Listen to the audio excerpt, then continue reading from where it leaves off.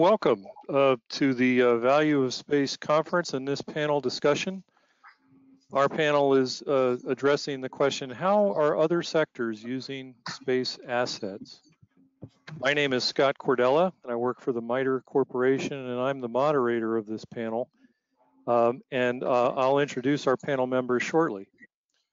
Today, we want to discuss some topics regarding the use of space in other critical infrastructure sectors and how those sectors make use of the services that space provide, such as position navigation, timing, satellite communication, remote sensing, and others.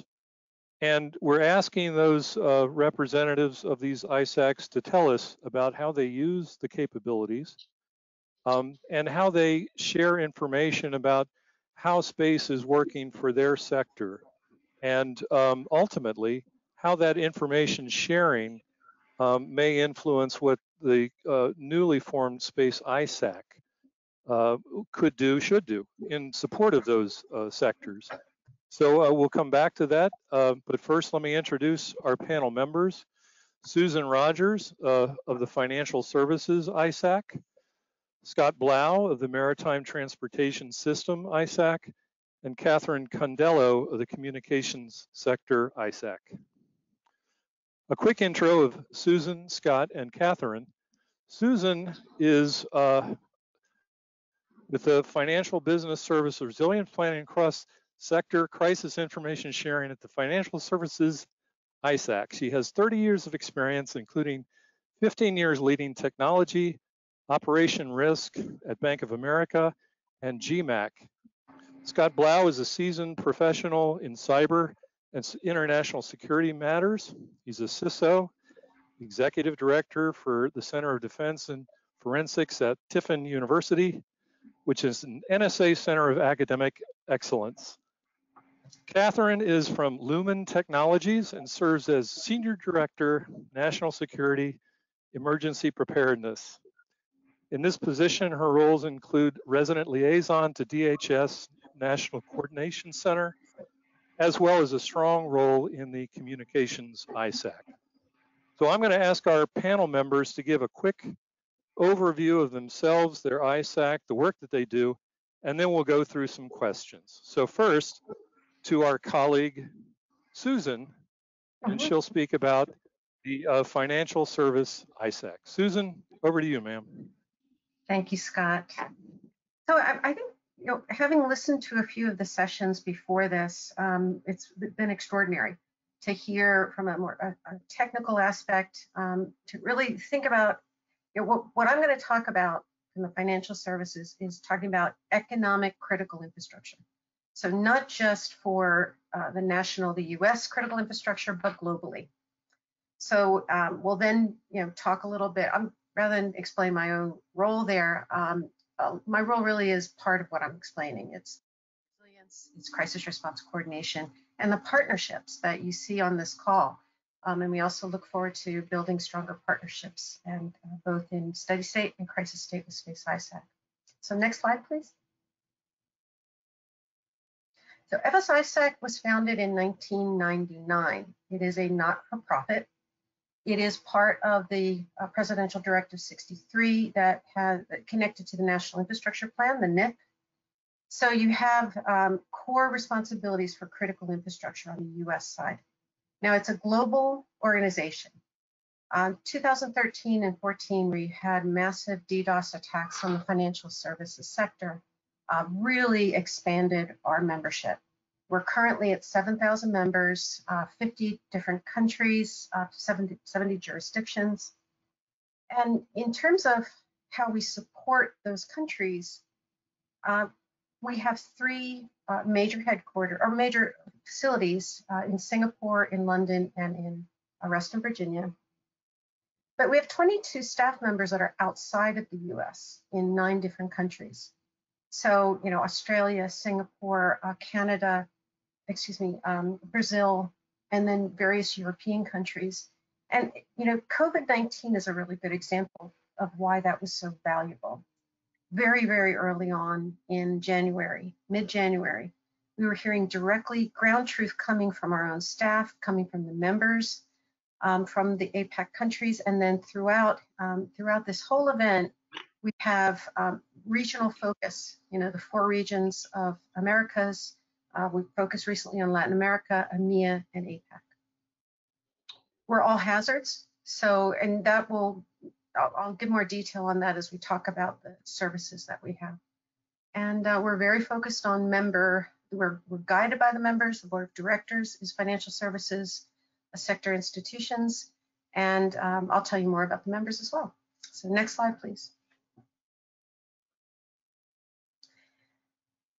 So again, thinking earlier in sessions where we were talking about space technology, and some of the folks, a couple individuals, leaders actually mentioned financial assets.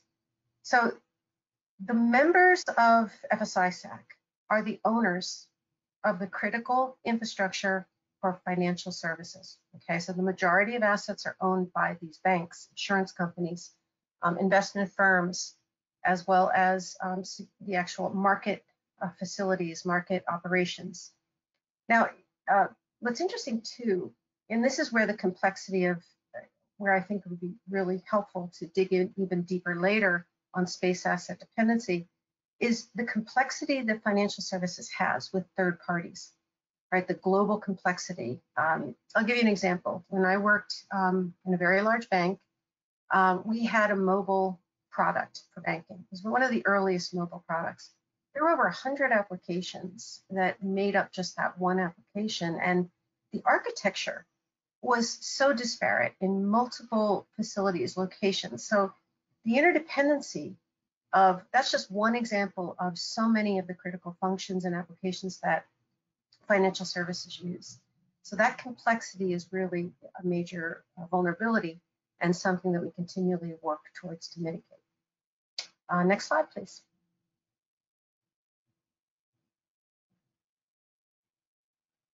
So if I'm a member of FSISAC, what's interesting with ISACs, they're all different shapes and sizes, right? Some are focused on cybersecurity, on trusted information sharing, steady state coordination. Others focus on cyber, but also manage. That's my dogs, okay. But also the idea of crisis coordination, right? And then others are a blend of cyber and physical risk mitigation analysis. So with FSISAC, it started out in that tsunami of membership, right, based on the DDoS. Majority of our early members were CISO, right, focused on information security, your network defenders. But what happened over time, we have a structure called a community of interest. We have over 40 of those, and they are peer organizations. So we have a community of interest for asset managers, for media response leaders, and those leaders coordinate messaging around a specific event. I mean, I can go on. There's so many different types, mortgage assets, insurance assets. So the goal here is get them connected. So you see here, I won't go through all the different types of tools, but the idea of how do we connect these peers? They have daily interaction. We have alerts that they are getting. They're sharing with each other. And what's interesting, when there's an event, how do you build trust? Okay. Some people will say, well, if there's an event, no one's going to talk about impact, right? They're going to bring, the lawyers are going to come in, they won't talk. But what we find is that because of these longer term trusted relationships, plus the fact that members have skin in the game, right? The threat is to themselves. So what happens when you have impacted institutions, they will get together in very small groups, and they will, that kind of cancels out the reputation risk because of that collaboration. So you truly have the value of trust and the idea of that peer coordination, that dynamic, as what, not just long-standing relationships and routines, but also the smaller, more focused and anonymous trusting and sharing that takes place that we facilitate. So next slide. So I'm going to go through, there's three groupings of products that FSISAC coordinates. So next slide, please. The first one is intelligence. And this is all of the various threat reporting, the threat calls, the briefings, that we do throughout our global regions.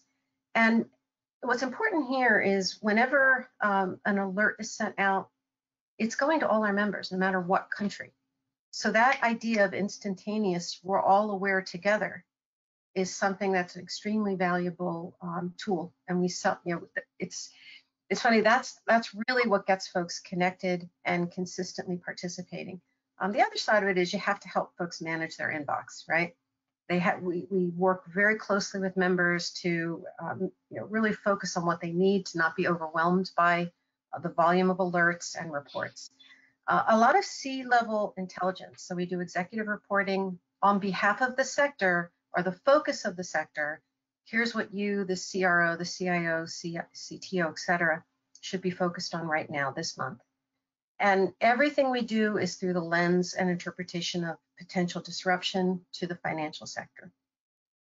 We have more in the next section, but the idea of crisis coordination calls, of spotlight calls, the speed with which we can bring experts in front of our members to address a situation is what we strive for. Next slide, please. No, one more quick thing though. The intel there, again, you've got all of the baseline intelligence, right? So all of the cyber daily routine alerts, impacts, all of that is going through our intelligence. Next slide, please.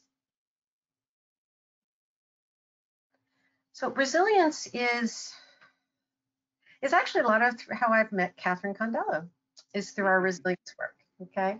So part of it is developing partnerships. So part of that National Council of ISACs, the relationships we have with other sectors, the exercises that we work on together. So that from a cross-sector standpoint, how do we practice and anticipate how we will address the problem? On the other side of the sector itself, we have developed and financed complex playbooks. The events that I'm going to talk about are actually the critical risks that really are dependent on space assets. We've practiced them, we've planned them. The financial industry is funded by these massive banks, and they absolutely understand the importance of looking at risk, planning it, getting the right experts at the table. So the development of the playbooks, bringing the expert, having those ready to call together and to respond, and then those coordination mechanisms are all part of some of the work that we do. FSISAC does become this centralized coordination place. We're not the only group that does that. We partner with the US Treasury. There's also a market organization called SIFMA that does the coordination across disruptions to the market. And then our coordinating council, PHYSIC, right? And when there's an event, we have a playbook where those core groups come together, interpret what's the potential for disruption, who are the experts we need, and we quickly form, we expand, getting the right experts on the call, and then over time, there are crisis management teams that are formed and manage an event. That's both cyber as well as the physical disruption events. And crisis response coordination it takes multiple forms. We have the ability in FSISAC to manage coordination for a physical event, hurricanes, fires.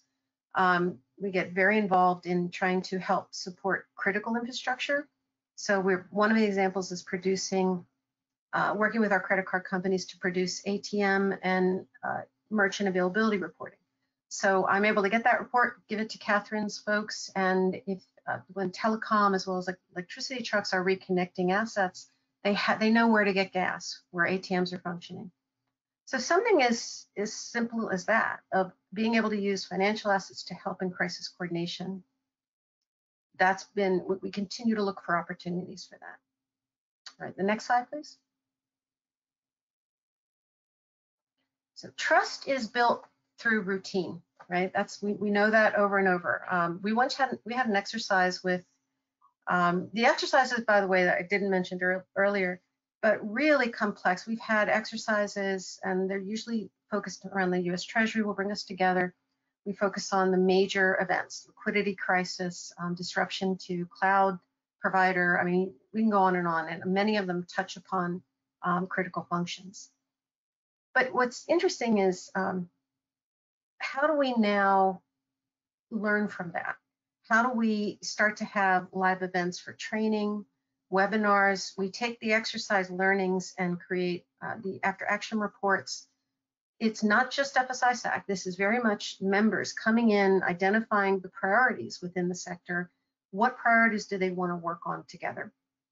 And an example of that is actually one of the activities was a tri-sector playbook, where we really truly wanted to get together with communications and electricity and understand when there's a really, really bad day, how can these critical groups, like a big institution on a bank, how could they prioritize recovery of a critical service? So that idea of, again, who do you go to, how quickly can you connect, is something you'll hear that over and over with our critical groups. Next slide. All right, we're probably all going to touch upon this idea of the national critical functions.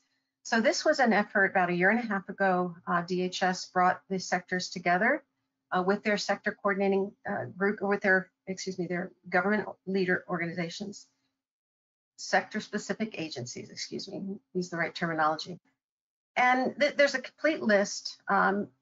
These 6 are specific to finance, but so many of these national functions are interdependent on what finance, finance depends on other critical infrastructure. So, but I wanted to just read these through, because as we talk about, what's important in space assets, some of these are just very common sense and obvious. But capital markets and investment activities. So the the speed with which markets trade, the automation, right? All of that, the interdependency on timing, right? So GPS and satellite, all of this is your most critical assets. Every single one of them will be disrupted. And the consumer and commercial banking services, again, the complexity of consumer and commercial is actually providing banking, providing the finances, causing calm in the public. When if there were a specific outage, a really bad day, our goal is to calm the public, right? How do we get them the assets that they need? We actually have a little bit of, you could tell a little bit of how that would act at Puerto Rico, and Hurricane Maria is a really good example, where we were able to get cash to Puerto Rico when very little else was getting to Puerto Rico. And we were able to really coordinate to make sure people had the electricity, the generators, and there was a coordination to limit cash, but at least folks had cash. So that focus on the calm of public is very we work a lot with our Fed Reserve as well as Treasury to support that. Insurance services, I always think insurance in conjunction with wholesale funding, but the complexity of insurance is so much of the investment side, right? The investments in treasuries and really big capital markets. So the complexity is all the tools that they depend upon that are also dependent on space assets. Payment, clearing, settlement services. So here's some of the big names: SWIFT, right? So how wires are transferred, how securities could possibly be disrupted. And again, a lot of these we've exercised, right? Some of them we have pretty interesting plans that will, at the very least, should an event occur, we take an action, we know how to connect and who to contact. So that's the good side of this. Next slide.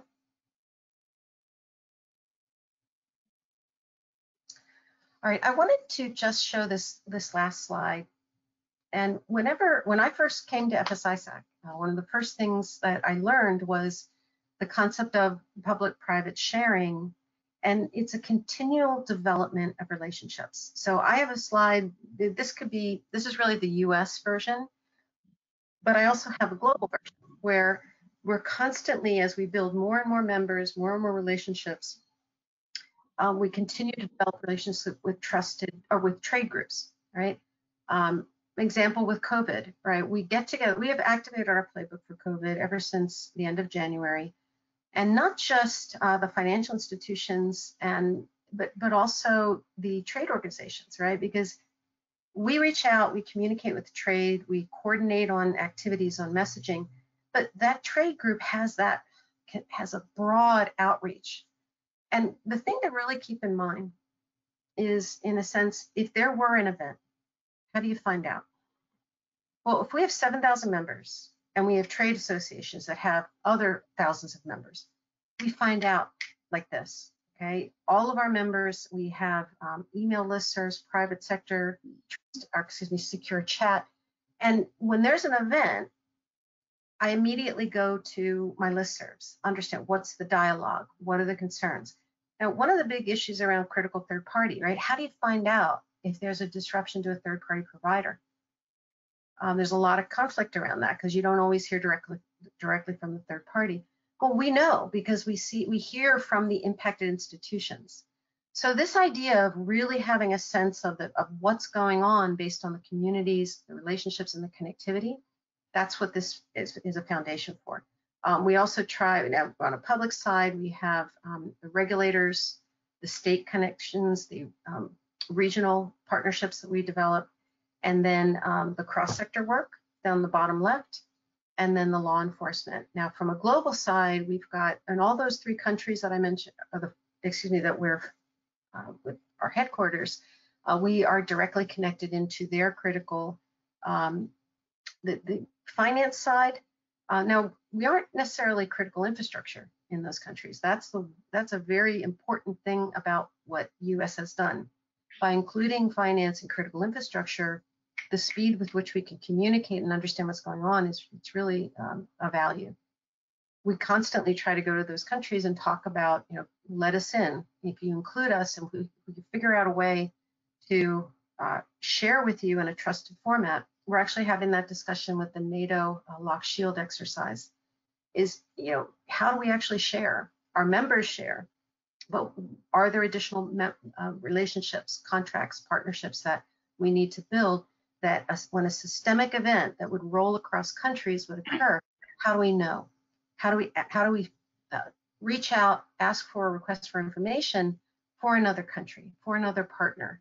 And that is, again, what I'm going to ask later when Scott talks to us about what Space ISAC can do to us is very much in this vein of when we need you, how do we communicate? And that's it. I will hand back to Scott. That's great. Susan, thank you very much. Scott, would you tell us a little bit about the Maritime Transportation System, ISAC, please? Sure, I'd be happy to. Thanks, Susan. That was great. It was a great overview, not only of financial sector, but pretty much what ISACs do. So thank you very much. So I'm Scott Blough. I'm a strategic partner or a trusted partner with MTS ISAC, and also the CISO and executive director for the Center for Cyber Defense and Forensics at Tiffin University. So if you could go to the next slide. So the MTS ISAC, we're relatively new.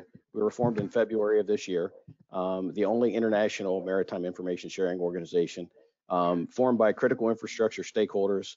The basic goal there is to promote cybersecurity information sharing throughout the MTS community. And as you'll see in a couple slides later, the international aspect is quite important. Why did they form? Actionable, relevant, and contextualized cybersecurity intelligence collected from the MTS private and public sector partner shares and analyzed at the MTS ISAC and then spread out among the partners that they need to contact. And who can get involved or who is involved? We have maritime critical infrastructure stakeholders, vessel owners, operators, ports, port tenants, terminal operators, vendor suppliers, intermodal and class societies, public sector, and universities now. So kind of a broad swath of organization. Next slide, please. This is another slide that gives a little bit more information. The key, again, is sharing that regional, national, and international information in sort of a, I guess, for lack of a better term, community way.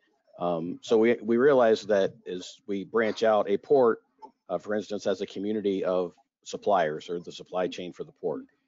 So you have intermodal truck drivers, you have intermodal logistic things, trains, you have delivery of goods and all those sorts of things. So that's one of the things that we really looked at, was to sort of branch out into that community as well to see sort of the cascading impacts.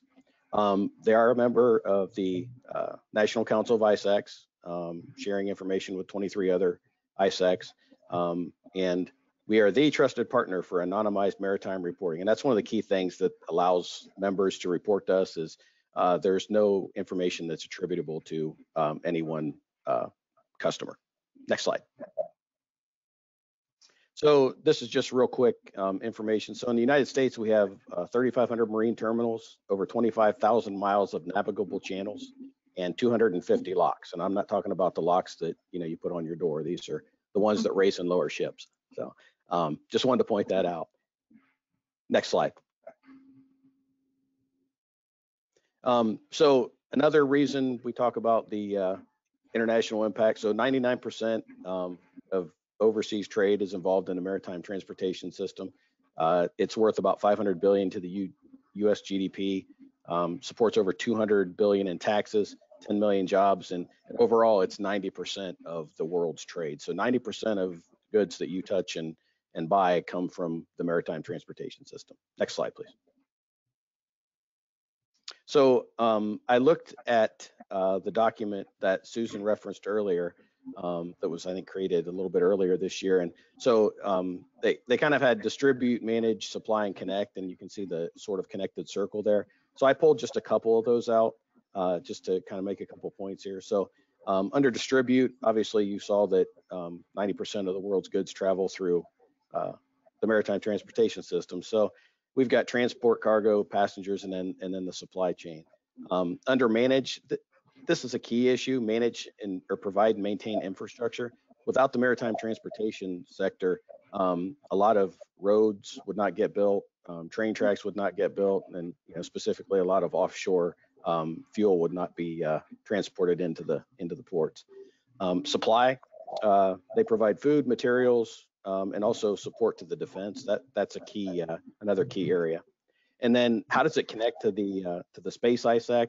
Obviously the PNT, position, navigation, timing, and the communication network access, that's very important in the maritime transportation system.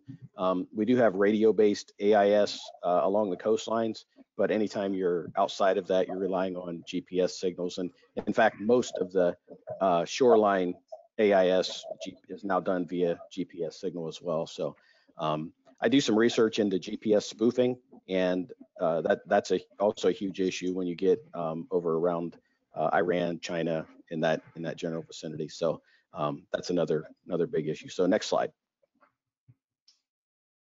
This is just a quick threat vector thing that you can look at. The threat vectors on a ship are, you have communication system, bridge, power, access control, passenger systems, administrative systems, supply chain systems. And a lot of times folks don't even know about these systems.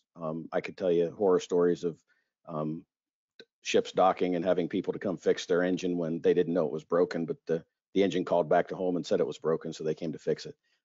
So those are significant cyber issues, and that's I just put this on here more of as a reference point for everyone that's attending so that they can see that. Next slide. So I made this little chart or little circle Venn diagram, and I sort of put space assets at the bottom, and then I sort of expanded out upon that. So the first level, I think, is probably navigation is the most important. Detection and enforcement. There are a lot of law enforcement agencies that use space assets in the maritime sector, and that detection and enforcement is crucial to the operation of the maritime transportation sector. And then finally, communication, as is generally across the various ISACs. So I'm happy to answer any questions as we move forward. I think that's my last slide. Am I correct? I think the other two are just informational. Yeah. So there's where you can go see the Maritime Transportation System ISAC, and the next slide has some of my information on it. So don't need to go over that. That's great, Scott. Thank you very much. Kathryn, would you tell us about your world and what your sector does? Thank you again for inviting me. I feel like I'm visiting my second cousin, I would like to talk about sort of the communication sector broadly, because I think of all the sectors, it is one of the sectors that has had the deepest relationship with government. And because of that, I think it's not so much complex, but we've kind of segmented how we engage with government, and I'm definitely going to focus on the Communications ISAC because you're the Space ISAC. I am the vice chair of the Communications Sector Coordinating Council, which is the designated body through which government sort of interacts with the sector. So I can speak both as my role as a sector as well as my role at the ISAC. Go ahead. So what I'd hope to communicate today is how the sector is organized, including our ISAC, who is engaged, who's involved, and what are our key functions. The communications sector is comprised of 5 separate segments. Satellite is one of them. Welcome to the family. We have the broadcasters, the cable guys, like Comcast, Charter, Cox, the wireless guys, the wireline guys, which Lumen, formerly CenturyLink, is certainly falls into that category, and then of course the satellite folks. We don't have an accurate number of how many people that are domestically based are in our sector, but it is somewhere. When you just put it this way, when you've got more than 14,000 radio stations alone, it's a ton. We do not work with 14,000 radio stations, and I will sort of speak to sort of who we kind of work with at a sector and an ISAC level. Go ahead. Next slide. So the Sector Coordinating Council, the reason I'm speaking to it is because it is the body that acts as the entry point for government writ large to deal with risk assessments, risk issues, concerns about communications. And it's through the Sector Coordinating Council that we then kind of triage topics, and we either move them into what we call the strategic level, which is where our CEOs work with the government at the Interpresidential Advisory Committee called NSTAC.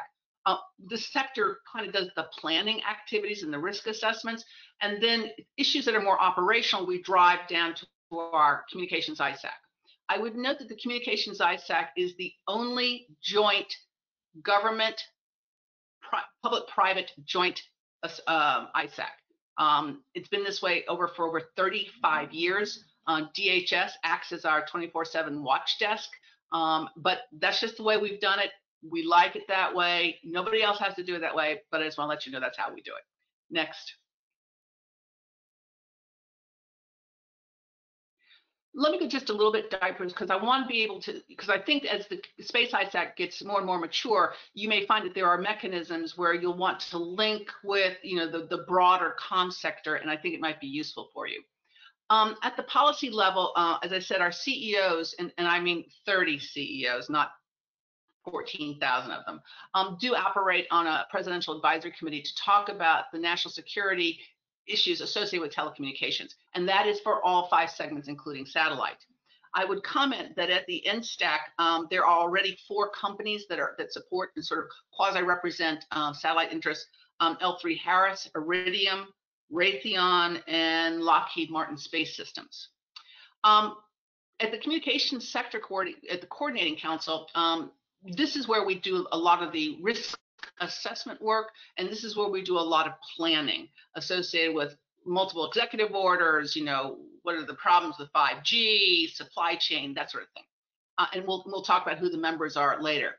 It's at the operational level where all of this drives into changes in behavior, changes in our processes, changes in how we work with each other, changes with how we respond to a bad day.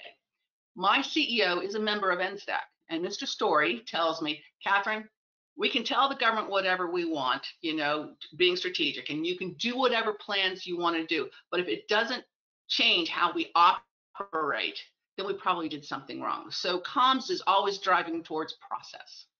Go ahead.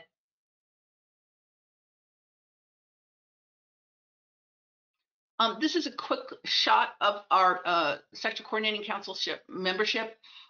Because our sector has so many tiny companies, and we do have a lot of trade associations who represent some of those interests.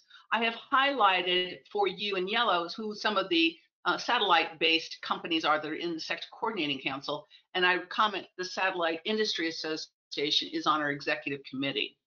Go ahead.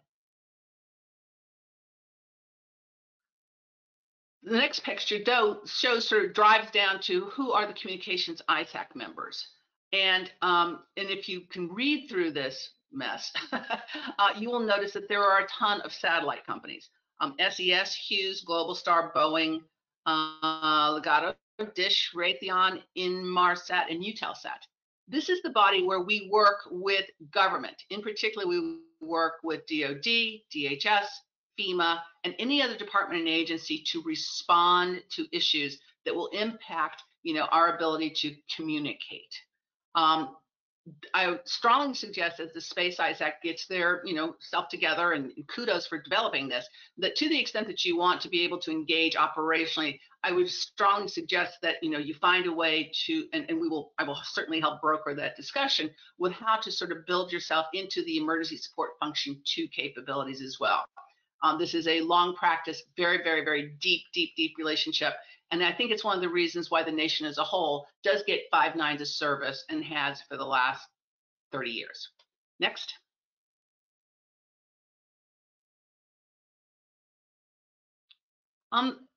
They wanted us to talk a little bit about information sharing.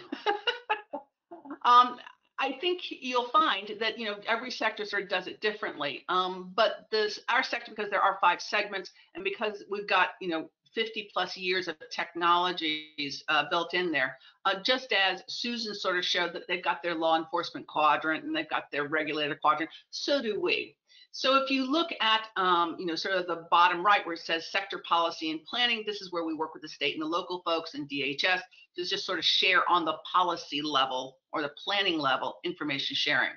If you look over to the far right where you'll see sort of brown space, here's where you'll find the Federal Communications Commission, state CIOs, DoD, GSA, other critical infrastructure sectors, sort of public-private partnerships. If you look sort of towards the top, you'll see 2 brown boxes, which is government, and then a big red one. The 2 brown boxes speak to sort of the DHS, NCIC, CISA Central, as well as state fusion centers. And all of that sort of government stuff ends up coming in through the red box, which is our NCC ISAC, and drives to the big blue box, which is the network service providers, the owner operators, which are within the sector. Because we do have other sources of information, the dark blue box is actually intelligence that comes in through a number of government contracts that some of us have, where we are sort of informed in advance of things. And so that gets scrubbed and gets sent into the network service providers. And the stuff to the right or stuff to the left, which are sort of predominantly blue boxes, are in essence sort of the relationships that we have, with our own network service providers group. I joke about it. Frame relay is a technology that has been used and is probably moving out of sort of the general telecom space, but there are information sharing groups associated with just frame relay gurus, okay? And they do their magic. Does it ever touch sort of the ISAC? No, because they don't need the ISAC. What we ultimately end up doing at the ISAC is we act as a portal for external information coming in from government, from other sectors, from other government entities, because the peer-to-peer relationships within the comm sector on things like frame relay versus, BGP sec things are already very, very well indoctrinated, and there's no additional value I could make. Go ahead. Because we are focusing on the comm ISAC, I did want to sort of, strut the stuff about what our comm ISAC has done. These are just some of the engagements that we did in 2019, because we haven't done the one for 2020. But you'll see that we're very, very much focused on exercises. And this is exercises in addition to the normal disaster as usual that we hang out with Susan and the electric guys on. But so our ISAC is responsible for doing all the planning for major exercises like the Department of Energy Clear Path exercises, Cyberstorm, national level exercises, working with DoD on NORAD and NORTHCOM exercises. We certainly spent a lot of time cross-sector working on developing, like broadband advisory stuff, working again with Susan on the tri-sector playbook, doing spring training with FEMA, and all their regional work groups, and working directly on sort of increasing the viability and the sort of the exchangeability between us and power. Finally, we do focus internationally. We are a global sector. And for me, Lumen, formerly CenturyLink, to not talk to NTT, that would be stupid. So for us to have that kind of collaboration and know how to reach out internationally to some of our major peering partners is a focus of the ISAC. Next.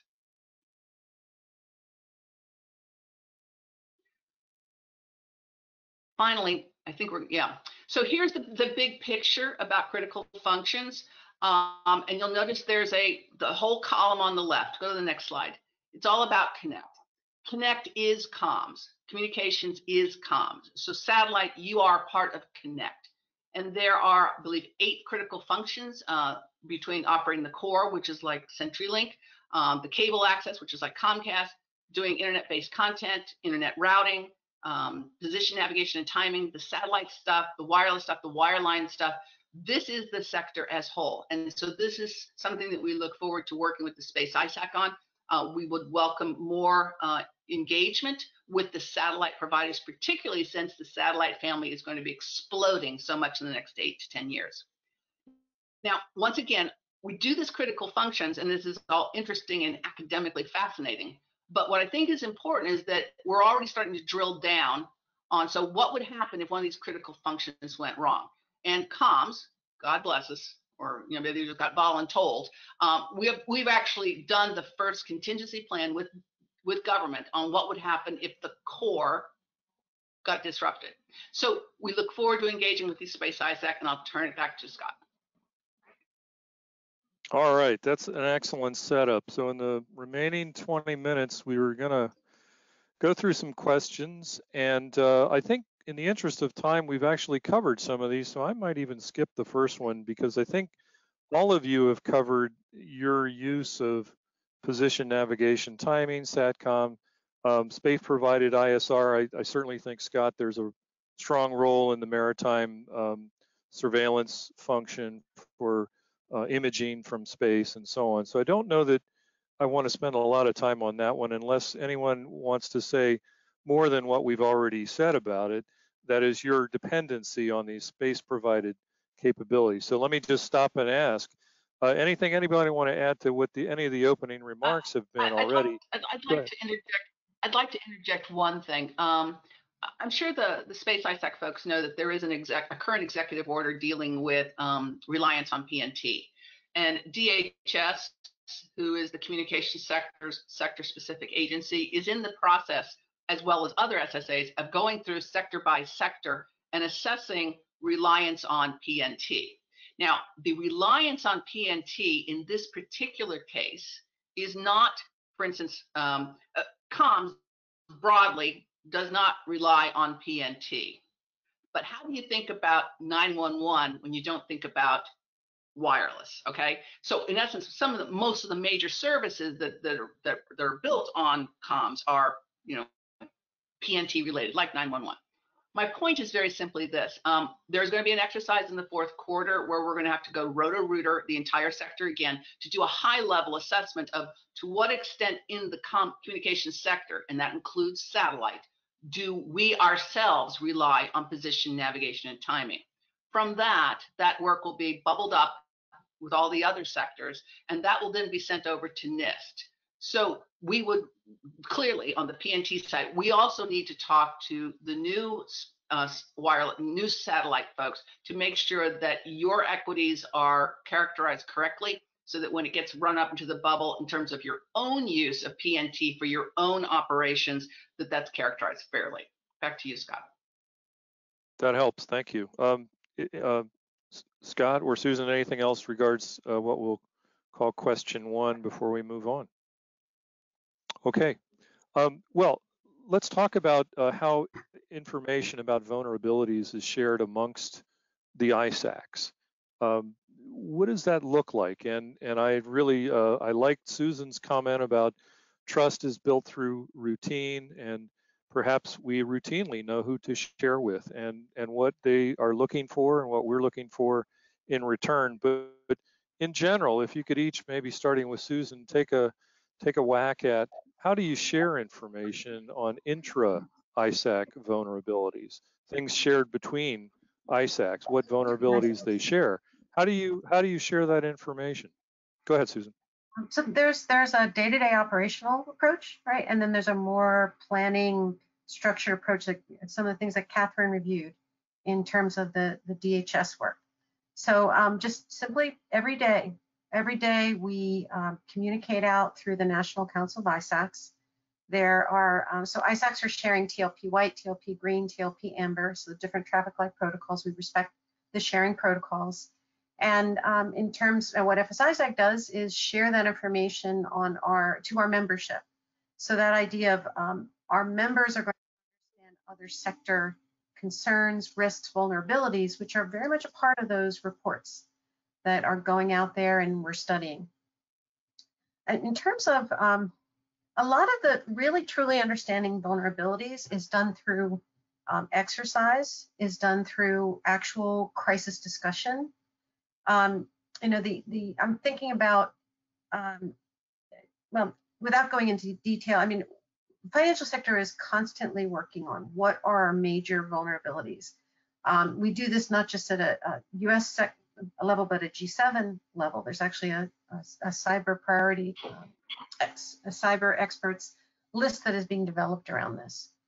But, you know, I was looking at some of those concepts, and so much of it is, you know, it's related to the DHS work, right? That where US sectors came together, they dialogued on interdependencies of critical functions, right? Sometimes it's hard to see it, but that kind of dialogue is consistently taking place. And then you have the exercises. So it's, you know, when you have these big national exercises like Cyberstorm 2020 or FEMA national level exercise, they are done. The planning is a very long process. So that whole concept, you know, how well are you going to plan? Where are your players going to come from? Are you going to get risk managers from your organization into that play that are going to want to look at interdependencies of systems? Another example is the systemic studying that we do. So in finance, we have an organization called FSARC, and it stands for Financial Systemic Analysis Risk Center. So a lot of that systemic planning that they're doing, they've worked with DHS, they work with other sectors. So that understanding through that work, through the concept of understanding what are your top risks, your vulnerabilities, and being able to prioritize that does take place, and at different levels. So excellent. Scott, would you add to that? I don't have I'm unmuted. Okay, don't have a whole lot to add, but I would say that we're relatively new, being only about 8 months old. So our current focus is more on threat intelligence sharing, doing some webinars. But we are a member of the National Council of ISACs, so we do that bi-directional sharing. And from an experiential standpoint on my end, one of the things that I think is critical when you're looking at sharing vulnerabilities and threats is to make sure that the right information gets in the right folks' hands at the right time. We don't have time we're all busy and we don't have time to comb through, 8 pages of 11 font text to try to find something that is applicable to us. So I think understanding, the equipment, understanding the threats that folks have is kind of the big elephant in the room, maybe, that no one ever really takes a bite out of. So that's a good way to put it. And I can tell you the Space ISAC folks are going to be wanting to know, who do I call in Scott's Maritime ISAC if something that we share is I need to speak to somebody? Who do I dial? And so there's a discovery phase. I think we're gonna see people go through. Kathryn, would you? I was gonna say, who do you dial? We joke about this all the time, but we're 24/7. We have a watch desk, and so if anybody needs to get in touch with anybody in the communication sector, minus maybe the news satellite guys, I'm on call 24/7. I am the senior designated embedded rep to the ComISAC and to DHS for continuity purposes. But if you needed to get in touch with Charter, if you need to get in touch with Comcast, you call the NCC watch desk 703-235-5080, and you say, hey, this is satellite guys, ISAC, we need to talk to Charter. They can connect you. So there we go. There's one simple answer. That's a great answer. Simple is good. Well, let's talk about a bad day, a notional bad day for space. And, we lost something. We lost some of these capabilities, PNT or communication or imagery or what have you. It's a bad day. How would we collaborate around those problems? What would that look like so we can kind of get back to where we should be? Susan, would you start? So actually what I was thinking of is what happened with the recent Cyberstorm 2020 exercise just a month ago.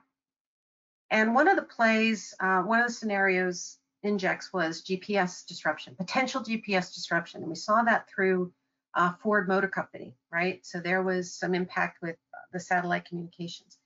So what we're sitting here, we're on our team site and we're going, okay, what is this? How broad is this? Is it really telecom? Is it really connected to these other assets? So that idea of, we did reach out, we put a request for information in. So that idea of thinking through, okay, when it's unfolding, now finance tends to be the consequences, right? We see the consequences of things are starting to go bad, and then we rely on experts who built those systems, who understand the interdependencies. We pull them together and say, okay, what is this? Where does it point to that critical disruption asset? So that idea of, this is actually a really great opportunity, right, for Space ISAC, because we're able to take this consequence, potential sensor-like communication, but now how do we communicate with you? So that's a question. In some cases, we through CISA, used to be NKIC, now it's CISA Central, right? So we have processes where our folks will connect. There's a formal RFI, but then we also have these more unofficial RFIs that go sector. And then from country standpoint, we're reaching across to the country certs. Some of the countries have ISACs of their own that they've created. So I think it's not an answer, it's more of a question, because we do something now, but how do we do it better, right? That's excellent. So Scott, who are you going to call? How are we going to work this problem today? It's a bad day for space. What do we do? Yeah, call Ghostbusters. Yeah. The folks there in this audience, we get that. I say that to my students and they look at me like I'm crazy. So again, I think this is. I'll hold that. That's my playbook. Like my playbook.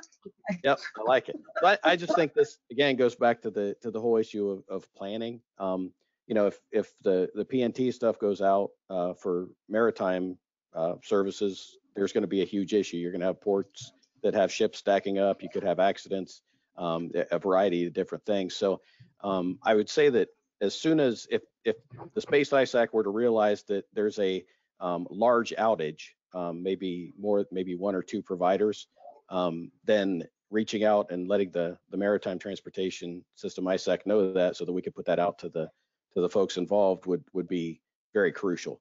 A lot of times, we get information sort of piecemeal that, hey, GPS isn't working here. Is it a spoofing thing? Is it an outage? So, I think that just awareness. And then finally, I think in the continuity of business planning aspect, and I'm not sure how this would work, but, have some sort of a backup plan. I don't know if that's, ISAC level stuff or if that's individual customer level stuff. But, if satellite company A loses a satellite, and do you have a program where you can switch to satellite company B very quickly? Because the time to build that bridge is when there's not an issue. Because when you try to build that bridge in a crisis situation, it costs you, blood, sweat, and tears. So that's a great answer, and I'll ask Kathryn in just a second, but maybe as to frame that. What we talked about in the conversation we had prior to this event was a potential role for the Space ISAC to be a bit of a subject matter expert on space systems. That is, users of space could seek advice from the Space ISAC to advise them as to what's going on with this issue and so on. But Kathryn, you already have many space companies in your communication ISAC, so you already do that. Talk about how you might address these bad day issues, or how you do address these bad day issues. I would comment that the satellite industry is in a huge pivot point and is exploding in terms of providers. So I think there's going to be more than enough work for everybody to do. Let's put it that way.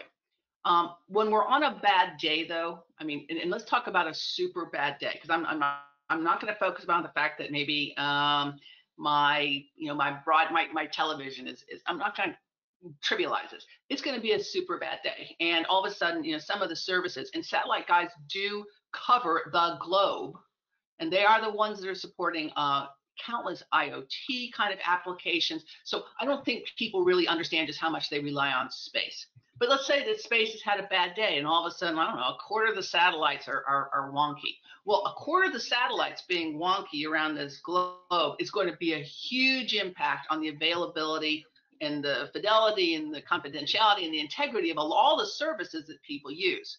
Well, this is where, this is not something that either the new satellite guys or the old satellite guys or the ISAC alone can figure out with government. This becomes, in essence, a triage program where we need to figure out what's impacted, what's the most critical that needs to be diverted, rerouted, resorted, whatever. And that is in essence a public-private discussion. So to my earlier points, Space ISAC, welcome to the crowd. Thrilled to have you. Can't wait to learn more about all these really cool new satellite things that are happening. But I do think that finding a way to plug into that very bad day, public-private governmental kind of thing is going to be one of the first things that you should be thinking about. And it's not because I'm anticipating a problem. It's not because I think there's going to be a problem, but because it's so easy to plan for a bad day when there is no bad day, rather than to all of a sudden have to figure it out on the bad day. So it's a no cost thing to figure out and scope it out and to work together. Excellent. Well, so we're going to bring it home now. We've got just a few minutes left, so I'm going to ask you to make your answers short and pithy and impactful. And so I would ask you simply what advice you would give the Space ISAC. How can that new entity serve the needs that your ISACs have? And if you were to give them advice, what is that advice? Let me start with Susan. Go for it, Susan.